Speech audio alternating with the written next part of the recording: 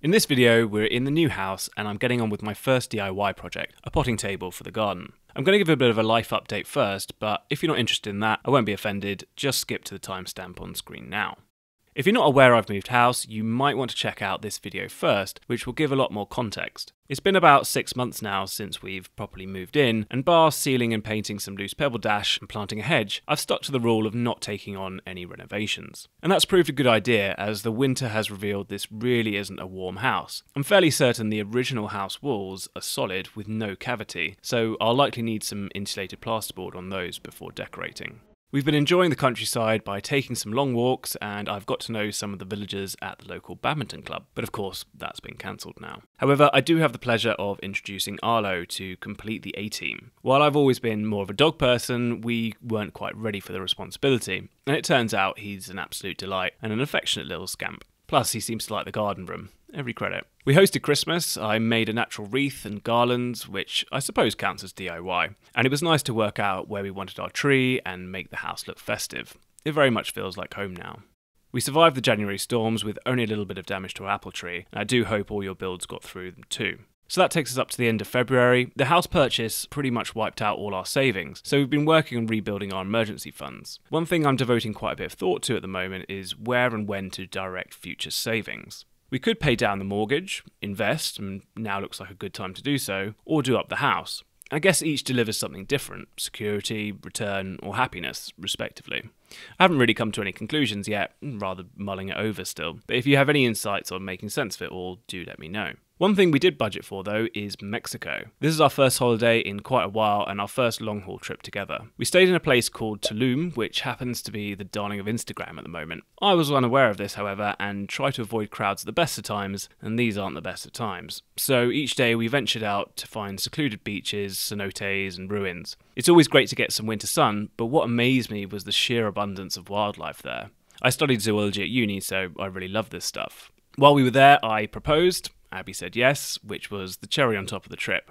I bought this box from Etsy, and if you're thinking I'm a big shot, nope, we're still sorting the real thing. I wish I had made the box myself, but there was no way I could have done it without Abby figuring it out, but hopefully I can make some wedding-related things, though that won't be for some time yet. Finally, one thing that irks me about social media is people tend to show only their highlight reels, which I realise I've just done. But since comparison is the thief of joy, I'd like to say that amongst all these ups, we've had our fair share of downs as well, and hey, maybe I'll talk about some of them one day too. So we got back safe and sound, and not a moment too soon. The lockdown has begun, and it's a surreal world we're living in. I'm concerned for my parents, and I know from the channel stats that many of you will have parents in the most at-risk age bracket, so I wish you and your families all the best in the coming weeks. However, as long as you aren't having to teach your children all the kings of England, you may find yourself a little richer in time than you were before. Not a bad time for a spot of DIY, I say.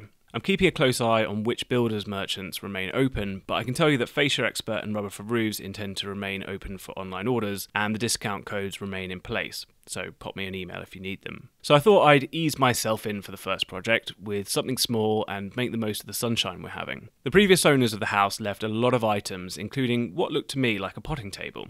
If you want to make something similar, it's made with slotted angle steel, which you can cut with a metal cutting blade or a hacksaw, and then attach together using nuts and bolts. All the holes make for very useful places to hang garden tools. Mine was very rusty though, so I gave it a once over with some steel wool to remove any flaky bits and dirt, and then sprayed it with this rust reformer, which bonds to the rust and prevents it getting worse. It works incredibly well, and it was an instant transformation. Even this heron was impressed. Now I know why there's netting on the pond.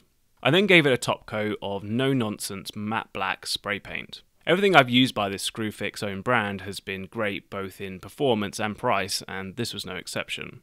I could then cut my boards to length. I'm using 22 by 150mm treated boards. These tend to be used as gravel boards for fencing, but I thought they would do the job nicely. I didn't have my table saw to hand, so I had to find a width which I wouldn't have to rip down, and when in place they created a nice overhang. The lower shelf I cut to the same size as the metal frame and just had to notch out the front board on either side.